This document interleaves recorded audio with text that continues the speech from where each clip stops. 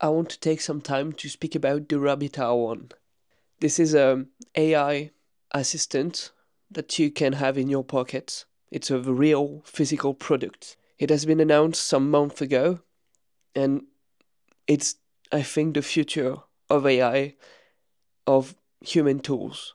I made a quick list to, in order to not forget about anything, but it is a unique proposition because it's a device, a physical device designed by teenage engineering. So it's a very, very cool object to have in your hand, and it can do so many things because it has a large action model. You may have heard of large language model, so you can speak to the AI and it can learn, adapt, and give you a text answer. But a large action model will, on top of that, be able to act, to do some things for you.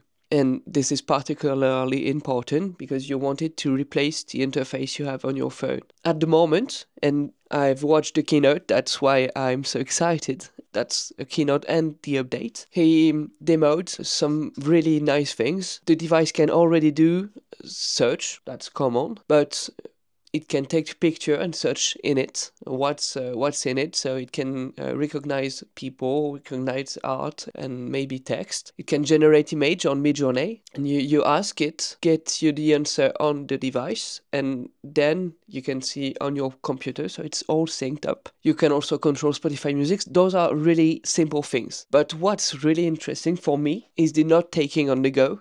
So you can dictate. You can also voice record, and it does an AI transcript, and it does a summary in AI. You can also do live translation. It already exists on your phone, but it's very, very useful if you are in a new country and you maybe lost your phone, or just you are in the street and you want to talk to someone. And on the top you can order food and order Uber rideshare. Okay, those are for the moment limited things, but there are some things that will arrive in the future and that I really believe in. Those are navigation, so you have a map, and reservations for ticketing, hotels, and all. Why I'm so stoked by this? It's because I really, really want to be able to ditch my phone for some parts of my day. For instance, when I'm running, or when I'm going to the grocery store, or when I'm working.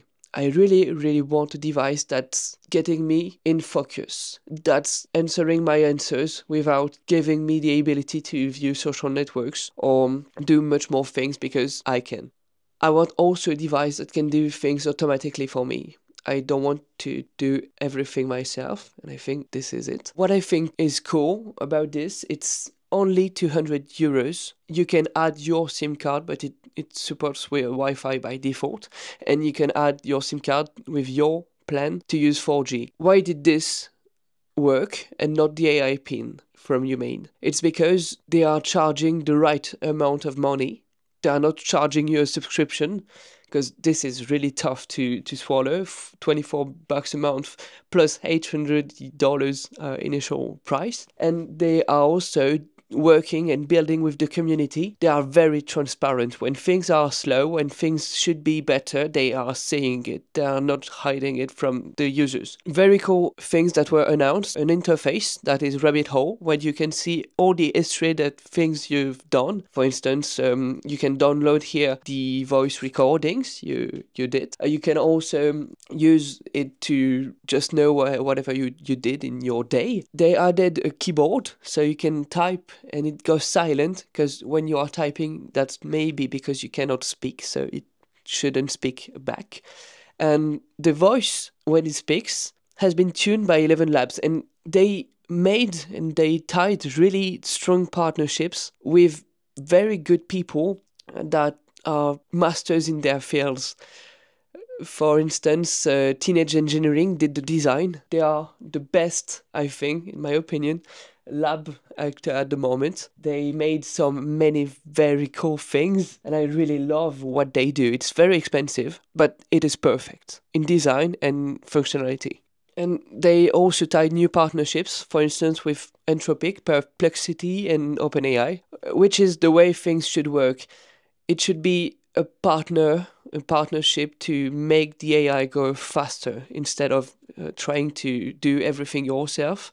You can just use the work others have done. So yeah, that's my take on the Rabbit R1. I may buy it. The thing that is giving me some difficulties at the moment is that it's 200 euros. It's not a lot, but it's some money. And also, I don't know if there are customs taxes and all, because I bought a watch some months ago coming from really, really far away, and I paid a lot of taxes, and I don't want it to happen again. So I may wait for standard France delivery if it arrives. It really feels like the Remarkable when it was great. It's not very great at the moment because they stopped innovating as fast as they were, and they stopped being community focused, and I think they are maximizing the price return on investment for their investors.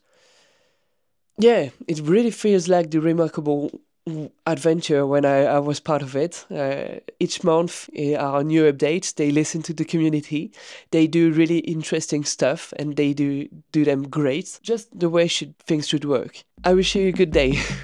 I hope you enjoyed.